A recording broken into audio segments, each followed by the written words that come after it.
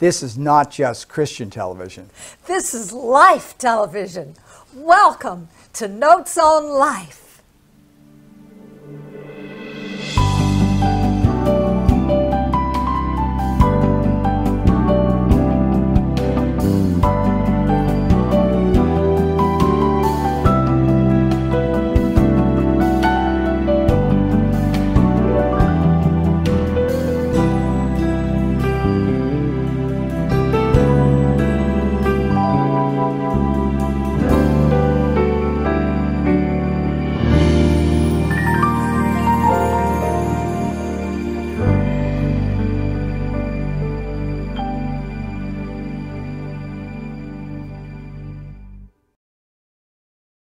Hello, and we are so glad to have you with us today. If this is your first time here, thanks for taking your valuable time out of your day to watch this program. We always aim and promise to make the time here interesting, informative, and inspirational. I'm Pastor Teacher Wayne Estrada. And I'm Dr. Jeanne Sheffield Estrada, and we so appreciate you joining us today. As usual, there are a lot of important topics to cover in today's program, so Wayne, we need to get started. Our theme today is based on the three elements at the top of the banners behind us, and they are Word, Wisdom, and the World. Absolutely. And we carefully chose these three themes for our set, as well as this ministry. So let us start with the first theme of our set, and that is the Word. We refer to both the Bible and the Lord Jesus Christ as the Word, and we know from experience that there's great power in both of these. Yes, Pastor Wayne, that is absolutely true. Do you realize that everything began with Word? Yes, it did. Just look at the very first verse of the Bible, where in Genesis 1:3, God said, "Let there be light." Yes, and simple as these printed words are, it actually all started with a sound, a vibration. It was the vibration of God's words that set everything in the universe and world that we know it today into motion. God said, and things happened. What's interesting here is the scientific principle that actually has a spiritual origin. Albert Einstein discovered this when he came to the conclusion that energy cannot be created or destroyed. It can only be changed from one form to another. And to put this into more technical terms, in science, the law of conservation of energy states that the total energy of an isolated system remains constant. In brief, this means that energy can neither be created nor destroyed, but rather can only be transformed or transferred from one form to another. Well, I know that sounds pretty heady and intellectual, but here's the thing. God is light and love. He's the source of all energy. And even from a logical point of view, once he spoke, he transformed his energy through his voice into the light and energy that started creation. So let's step back a minute and put this into practical spiritual terms, and that is this. As God's words were the energy that put all things into motion, our words likewise also can and do put things into motion for both good or bad. What we say really matters to others and can generate either very positive or very negative results. That's a real important point, Wayne. And as Christians, we know that this is to be true with the power of prayer. Effective prayer happens when we speak the will of God and the words of God. God loves to hear his word because his word is life and light, and it's powerful. Jeannie, that's so true. And back a couple of years ago, you wrote an excellent article in your daily notes on our website in a message called Positive Words Impact Others, which is based on Proverbs 25:11, which says a word fitly spoken is like apples of gold in pictures of silver. Would you please read that right now? Absolutely. There's great power in the words we speak to others, especially when they are words of encouragement, praise, or thankfulness. Let others know exactly how much you value, love, or admire them, because it does not cost anything, but it only takes a little time and a little thought. For example, instead of an email, take the time to write a handwritten letter or send a postcard instead of posting on social media. Also, when it's someone's birthday, contact them directly and not electronically. Or at Christmas, send a note with your card telling that person directly how much you appreciate them. Or why don't you recall a fond time when you did something with them together? If your friend got a raise, received an award, or had another life event of value, recognize them for it. I think perhaps the biggest impact is what we say to children. The impact of your words can literally be life-changing by planting a seed in their heart and mind. Well, thank you, Dr. Jeanne. This is an excellent message that we all need to be reminded of often. Yes. As Proverbs also reminds us in chapter 18, verse 21, both death and life are in the power of the tongue. So it's so important that we apply our words carefully and wisely. And I've found this in my own life, that when people have spoken encouragement into my life, it's done great things for me.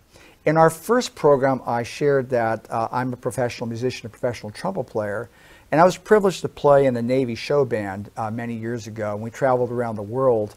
And the director of that band, who wound up being the head of the Navy music program, said something, not directly to me, but he said it to one of my fellow friends in the band.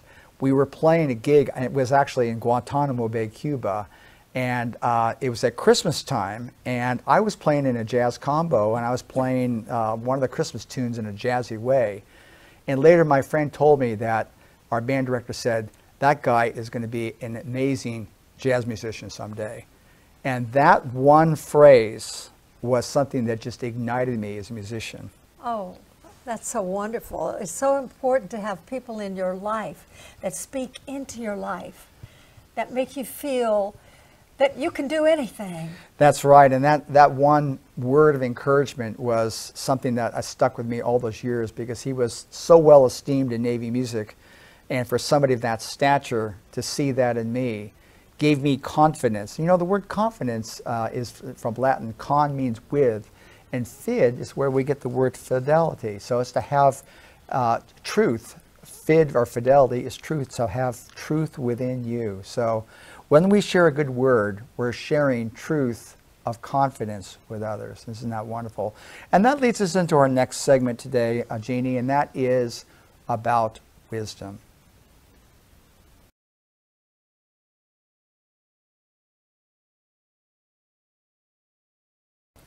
One of the biggest mistakes people make in our modern society is a continued pursuit of knowledge over wisdom.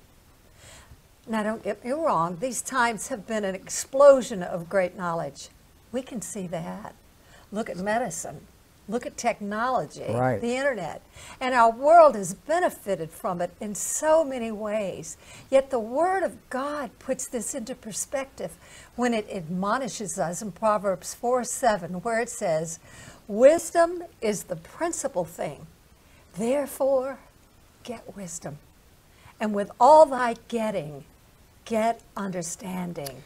Yes, that's so true, Jeanne. True understanding is directly based on the Word of God. Sadly, in so many ways, technology, science, and knowledge has been elevated above the Word of God as the source of truth. In fact, in a recent message we published on our website, we covered the difference between facts and faith, and that science is often elevated and venerated as the new religion of the world. Yes, and it's so important to understand that wisdom is to see things from God's point of view. And when we do that, our perspective of how we live our life and what's happening in the world becomes much clearer and understandable, Wayne. Yes, oftentimes we've shared here that especially shocking or difficult events in the world are much better understood through the lens of Scripture. Yes. God's Word is wisdom, and when we hold His Word up, primarily up to knowledge, things come into focus much more clearly. So along those lines, Jeanne, would you please share an article that you wrote about this a couple of years ago as well? Absolutely.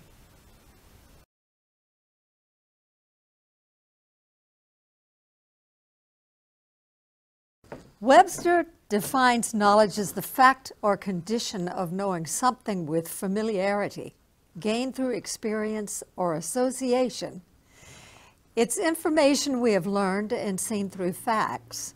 On the other hand, wisdom is the ability to discern or judge what is true, right, or lasting, insight, common sense, good judgment. When Jesus taught, he often repeated himself over and over in different ways because he was acutely aware that many who listened to him had some knowledge of God, but not the wisdom of God. King David, however, grew in wisdom because he spent so much time alone with God and meditated on his word. Like he wrote in Psalms, "Behold, you desire truth in the inward parts, and in the inward part you will make me to know wisdom." Psalm 51:6. Wouldn't you love to see things as God sees and what he knows?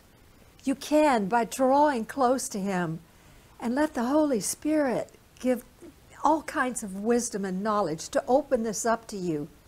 This goes beyond our knowledge of living and experiencing life, and it cannot compare to the wisdom we understand and retain by spending time with the Lord. It's through his word and the Holy Spirit that we learn God's insight, judgment, and truth.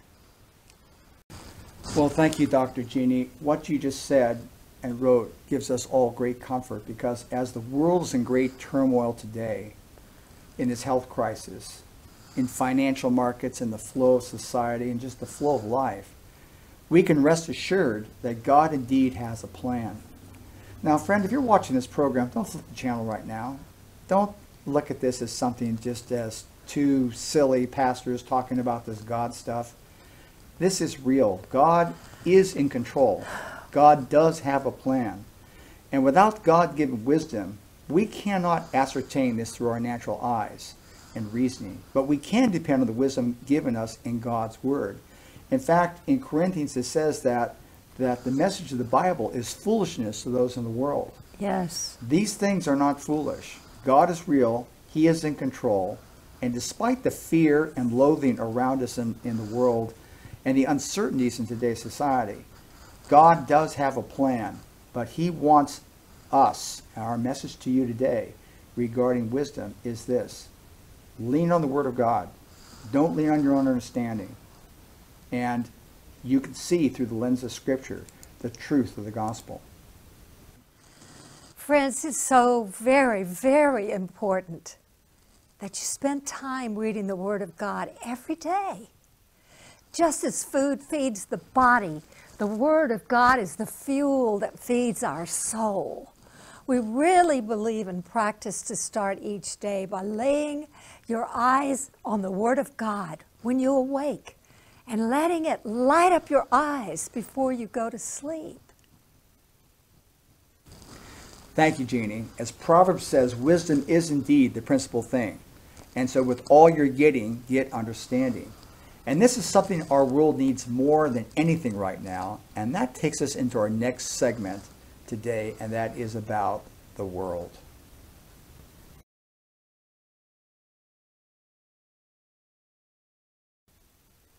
You know, perhaps the most famous and often quoted verse in the Bible is John 3:16, that says, "God so loved the world that he gave his one and only Son, that whosoever believes in him shall not perish, but have eternal life."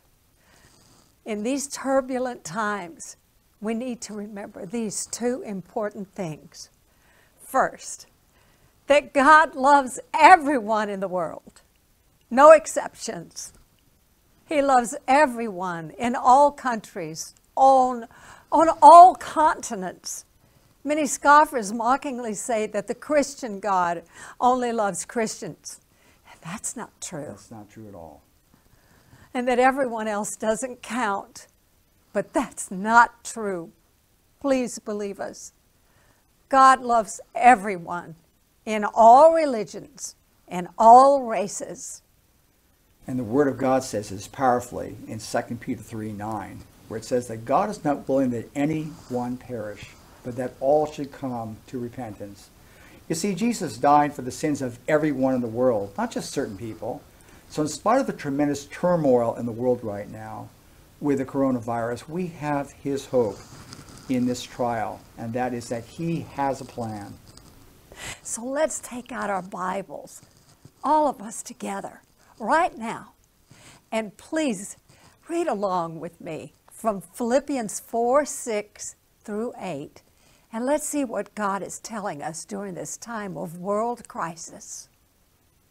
This scripture is written by Apostle Paul, and it is so encouraging. So let's start with verse 4. Rejoice in the Lord always. I will say it again, rejoice. Let your gentleness be evident to all. The Lord is near. Do not be anxious about anything, but in everything, by prayer and petition, with thanksgiving, present your request to God. And the peace of God, which transcends all understanding, will guard your hearts and your minds in Christ Jesus. Finally, brothers, whatever is true, whatever is noble, whatever is right, whatever is pure, whatever is lovely, whatever is admirable, if anything is excellent or praiseworthy, think about such things. Whatever you have learned or received or heard from me or seen in me, put it into practice, and the God of peace be with you. Along with this passage from Philippians, please turn with me and let's also read from 1 Peter chapter 5, verses 6 through 11. Humble yourselves, therefore, under the mighty hand of God, that he may exalt you in due time, casting all your care upon him, for he careth for you. Be sober, be vigilant, because your adversary the devil, as a roaring lion, walks about, seeking whom he may devour. Whom resist steadfast in the faith, knowing that the same afflictions are accomplished in your brethren that are in the world. But the God of all grace, who hath called us unto his eternal glory by Christ Jesus, after that ye have suffered a while, make you perfect, establish, strengthen, and settle you. To him be glory and dominion forever and ever. Amen. And so this scripture is talking about that there are going to be trials in the world. And right now, we're going through an unprecedented time of trial. And the devil, as we talked about in our last episode, our last program, was the venom of the virus, the snake. He's also referred to as a roaring lion. And his primary goal is to disrupt people and to destroy people. He came to kill, to deceive, and to destroy. Yes. That's his mission. And he's trying to do that in the world right now. But we have the Word of God that tells us that we have the victory in Christ Jesus. Yes, we do. And we will trample on him. And we will fight him. We will not give in. And this is an important point right now. Rather than giving into the situation in the world, we need to be reunited in prayer. Prayer is a more powerful weapon than people realize. And if the world would get together and pray, the Bible says that if my people would just humble themselves and pray, that God will hear from heaven. I believe this is a test, and I think something actually good is coming out of this, and that is this. It's giving people time in their homes to think about life, to think about what's going on in the world. As Christians, we have a responsibility and an opportunity to preach the gospel, to share the gospel. Hopefully people are taking time to watch this program and to maybe pick up that Bible that they haven't seen in. Yes, hopefully you are. And hopefully when we read these scriptures together, that you'll go back over them again and meditate on them and let them fill you up inside. Let them give you hope and encouragement to know that your Father in heaven is with you. You're not alone, no matter where you are in this world. God has not forgotten you. God is going to take care of us. And just as Pastor Wayne says, I believe that this is a test. And I believe that God is going to do something miraculous with it. And at this time, we want to say to you, don't look at the news on TV or the internet for comfort or answers to the challenges all around you. Look at the Word of God. Here's another wonderful section of Scripture from the Epistle of James, starting at chapter 1. This is also in the New Testament for those of you that are new in the Bible. I, James, a servant of God and of the Lord Jesus Christ, to the 12 tribes scattered among the nations. Consider it pure joy, my brothers, whenever you face trials of many kinds, because you know that the testing of your faith develops perseverance. Perseverance must finish its work so that you may be mature and complete, not lacking anything. And if any of you lacks wisdom, he should ask God, who gives generously to all without finding fault, and it will be given to him. But when he asks, he must believe and not doubt, because he who doubts is like a wave of the sea, blown and tossed by the wind. That man should not think he will receive anything from the Lord. He is a double-minded man, unstable in all of his ways. Let the brother of low degree rejoice in that he is exalted, but the rich in that he is made low, because as the flower of the grass he shall pass away. For the sun is no sooner risen with a burning heat, but it withers the grass, and the flower thereof falleth, and the grace of the fashion of it perishes. So also shall the rich man fade away in his ways. Blessed is the man that endures temptation, for when he is tried, he shall receive the crown of life, which the Lord hath promised to them that love him. You know, like these and other verses gives us that comfort, is that as we continue to look forward and to depend on God, he's there for us. And as this last couple of verses mentioned, life is very short. This trial is going to be short. One thing I can assure you of, you probably will not die of coronavirus, but your soul will die without Jesus Christ. If you haven't accepted Christ, today is the day to make that decision that you want to ask Christ into your life. So let's move on to our next section today, and that is on our third panel, and that is the world. So Jeanne, talk a little bit about that, please. Well, that's why our set is for this program, and it has the world as the third panel. Our mission as Christians and as ministers of God is just as Jesus said in Mark 16:15, and that is to bring comfort to people and to share the good news and hope that's in the Word of God by going out into the world and sharing the gospel with everyone. And that's why we have it as part of our theme. So if you have accepted Christ as Lord and Savior, it's all of our responsibility to share what God has done for each of us and to bring people hope, and to those that are in fear and confusion, especially today. Friends, we cannot emphasize enough how important this mission is to the world of sharing the gospel message of salvation in Christ, especially right now. Our ministry, like so many others, is all about sharing God's word in the world and getting people to make a decision about their place in eternity, and to know that despite this worldwide crisis that we're in right now, that there is hope in the world, yes. because God is in fact in control. Yes, and the gospel message is literally as simple as ABC. And if you do not know the ABCs of God's offer of salvation, let me share this message with you right now.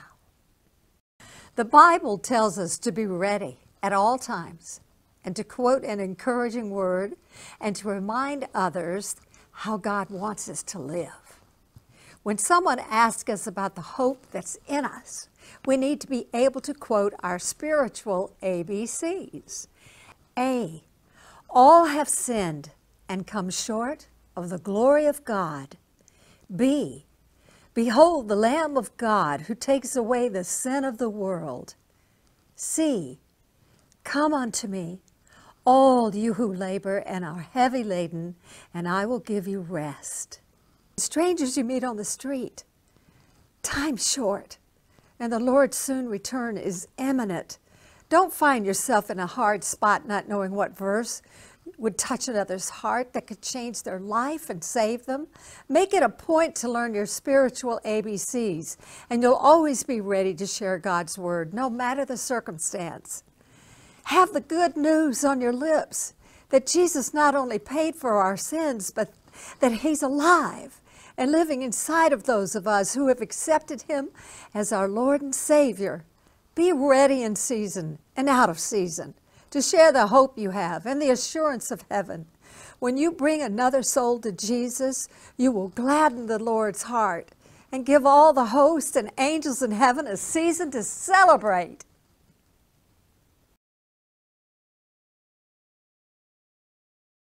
Well, it's been a pretty eventful day today, and these are indeed trying times. So for a little bit of levity, I thought we'd share with you some of the cartoons that we have on our website. Please go to notesonlife.org and scroll down towards the bottom of the page, and you can see several hundred cartoons. But here are a few that we'd like to share with you today.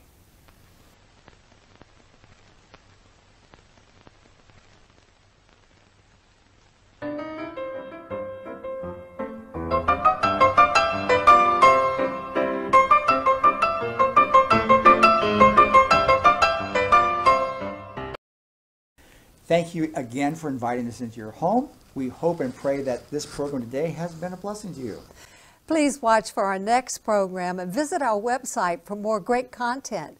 But also remember that you can watch this and our other programs at any time online, television, on your computer or mobile device. Just click on the tile at the top of our website, notesonlife.org, to visit past programs 24 hours a day and 7 days a week. Yes, and please remember that charity does indeed begin at home. So please remember to first and foremost support the local ministry of your church. But also please pray for us as we continue to bring these programs to you. And we would also greatly appreciate it if you will please tell your family and friends about Notes on Life. And we appreciate your support. And just remember the most important thing. Jesus is the way, the truth, and the life. Thank you so much for watching. Bye-bye.